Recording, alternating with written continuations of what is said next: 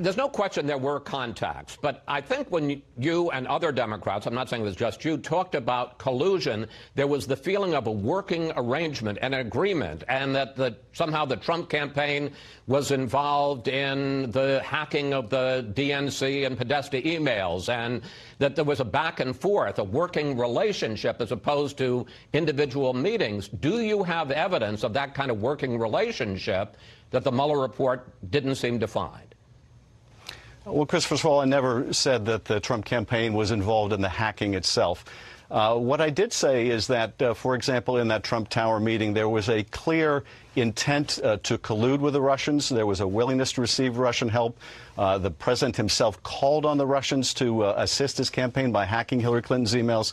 And if you look at pages 180 to 190 that discuss that Trump Tower meeting, it wasn't that they found a lack of evidence of all the things that I talked about. In fact, the meeting did take place. In fact, they did offer dirt on Hillary Clinton. In fact, the president's son did say he would love to have it. In fact, the president's son lied about it. In fact, the president was involved in dictating that lie. All the facts I set out are proven.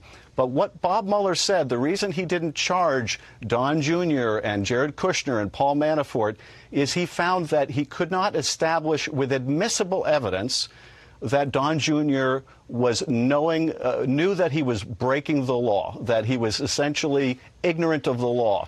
Now, with respect to Paul Manafort, we only have one sentence as to why some of that experience didn't know that seeking the help and receiving the help of a foreign government was a crime. And that's something we're going to want to ask Mueller about when he testifies. Bob Mueller also said that he couldn't establish the value of the dirt they got. So this, I would say this to Kellyanne Conway.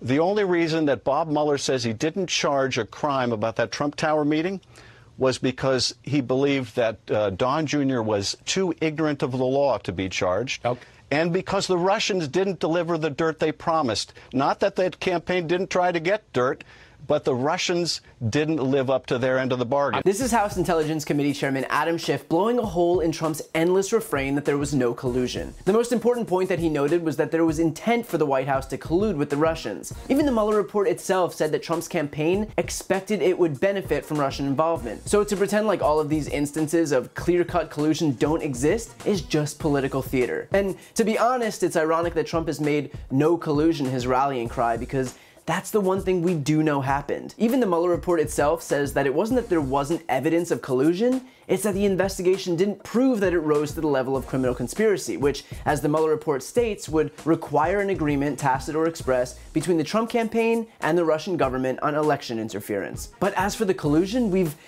seen it play out before our eyes. We know that there was a Trump Tower meeting with a Russian lawyer who promised dirt on Hillary Clinton. We know that George Papadopoulos bragged to an Australian diplomat that the Russians had that dirt. We know that Paul Manafort shared polling data with Konstantin Kilimnik, who has links to the Kremlin. We know that Trump asked the Russians to find Hillary Clinton's emails because, we heard it on national television. Russia, if you're listening, I hope you're able to find the 30,000 emails that are missing.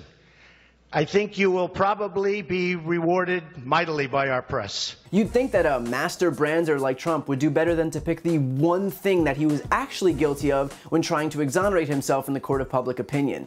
It's like him spending all day trying to convince the public that his marriage is healthy. Maybe focus on anything else. And so while the White House might point to the fact that Robert Mueller didn't charge Trump or his family with crimes as evidence of complete and total exoneration, that's not the case whatsoever. As Schiff said, the only reason Don Jr. isn't in jail is because Mueller couldn't prove that he knew taking the Trump Tower meeting was a crime, or that they couldn't establish the value of the dirt from that meeting. But that doesn't mean there wasn't the intent to collude, to work with the Russians, to meet with them and exchange information and work toward a common goal, which clearly there was. And anyone whose head isn't buried in the sand can see that, and Congress will take that information and decide whether they'll use it to impeach Trump. From Bill Barr's misleading 4-page summary, to his off-the-wall press conference, to the endless Fox News spin machine, to the White House's own acknowledgement that they'd be ramping up attacks regardless of what the Mueller report showed, this has never been about the results of the investigation. The fact that Trump is still yelling out "no collusion" is proof of that. This is about the President of the United States gaslighting the American public with some Orwellian strategy to convince us that we don't know what we already know and that we haven't seen what we've seen with our own eyes.